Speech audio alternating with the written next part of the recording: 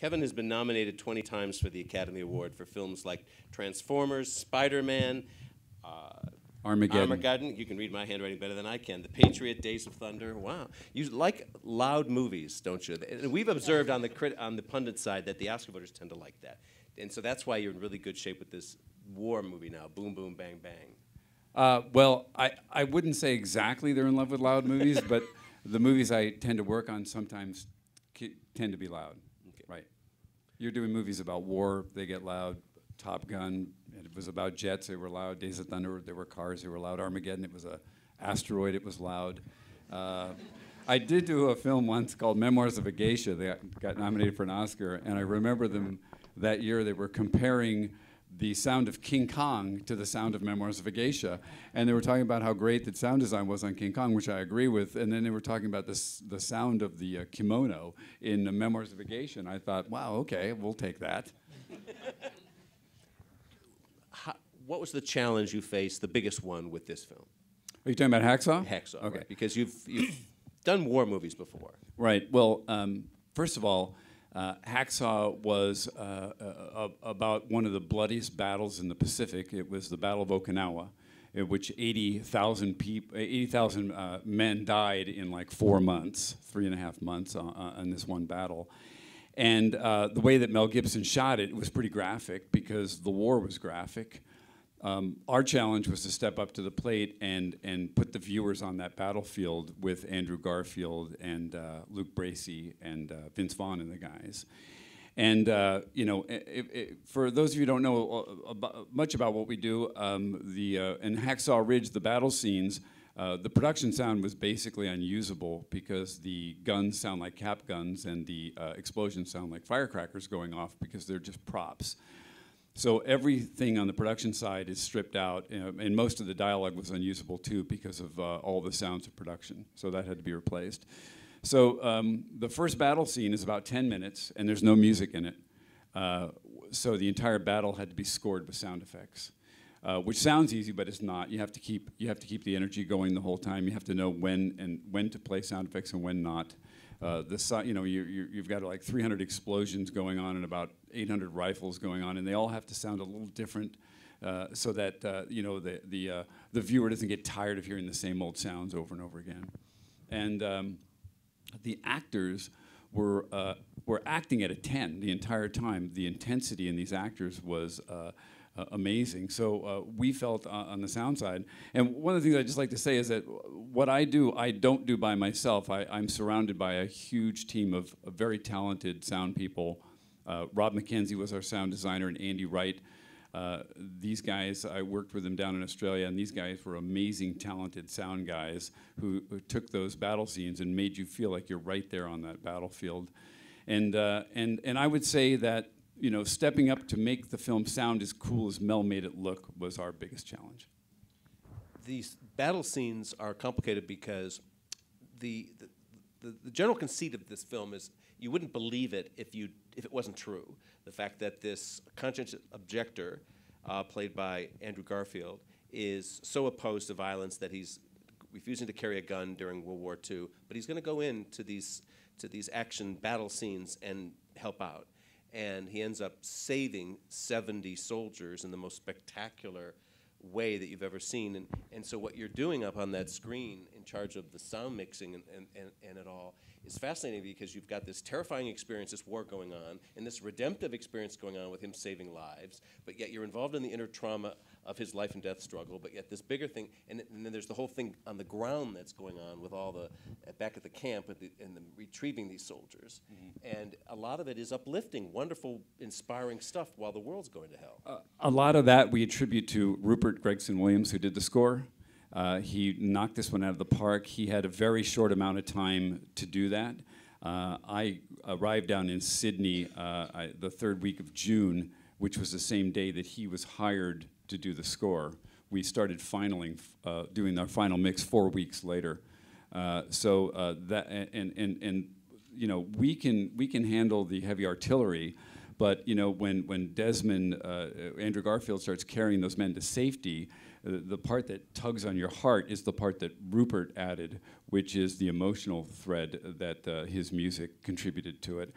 And part of our challenge was to know when to back off on the sound effects and play the music. There's 3 distinct battles. The first battle that has no music, the second battle that has score, and the third battle is more like an opera. And in each one we handled differently. When the second battle, we leaned heavily, it was sort of a balance between music and score, leaned a little heavier on the score. The third battle was more lyrical. It was like an opera, and Rupert just went crazy with it, and he did an amazing job. And the sound effects are just really playing stylized underneath all of his music during that third battle. And I think that he did a fantastic job capturing the emotion that Andrew Garfield gave to the character.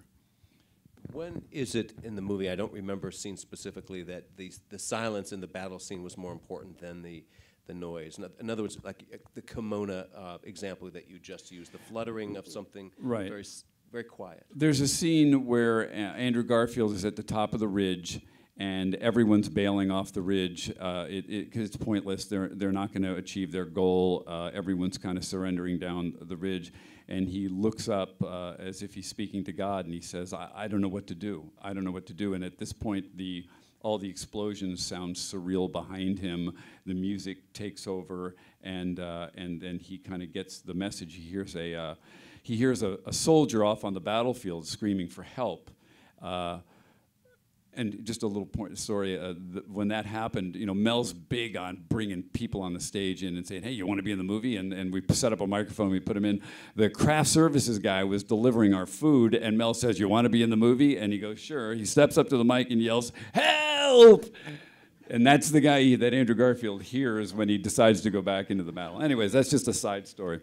But that's the moment. That's the moment where we take out all the sound effects, we play them very stylized, and then Andrew decides to jump back and go save those 75 men, which he was credited for, by the way. And also, the story seems a little over the top. Like, did he do all that? Well, actually, they had to dumb it down because this guy was so brave. He actually, after he got his leg blown off, he jumped off the stretcher to go help another guy that he thought was in worse shape than him.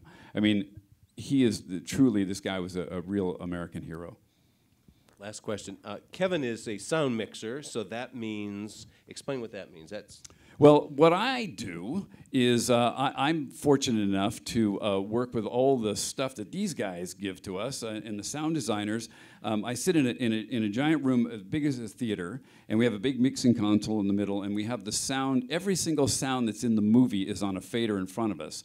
So each character's dialogue is on a fader. We have the score broken off into food groups, so we've got the orchestra, percussion, choir, guitars, every little bit of the orchestra sectioned off, and then every single sound effect in the movie, including the footsteps, the gunshots, the rickshaw, every single sound.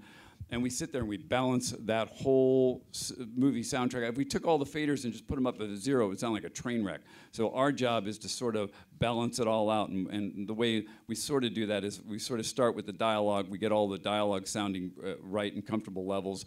Then we back the music in around that, and then the sound effects around that. And then we sit with the director, the film editor, and all the other gang on the stage and decide what's important. When do we play this? When do we play that?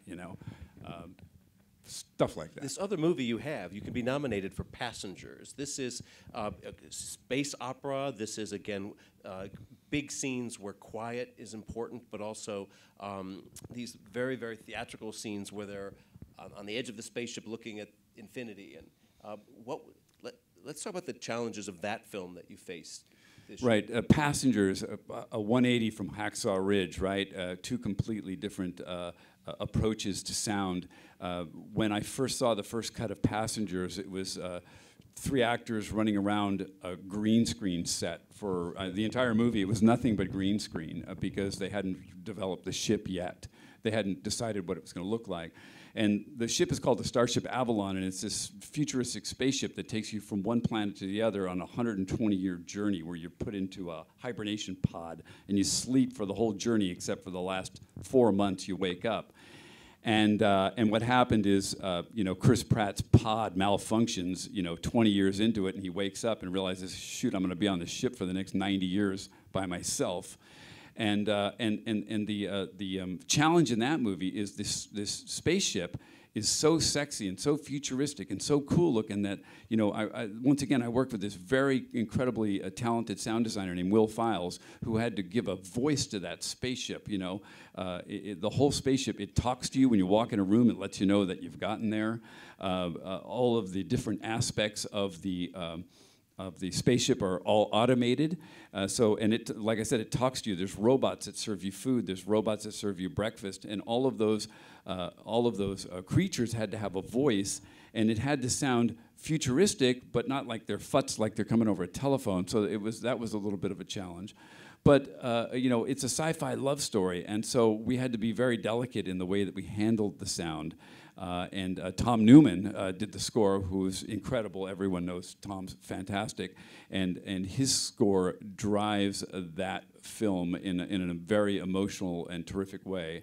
And like I said, Will Files and his gang did a great job on the sound design for the ship to make you believe you're really up there on this fantastic spaceship.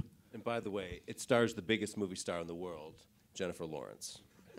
She's not too bad to look at either. Yeah. In the movie that's going to be the hottest movie around Christmas. Thank you very much. All right, thank you.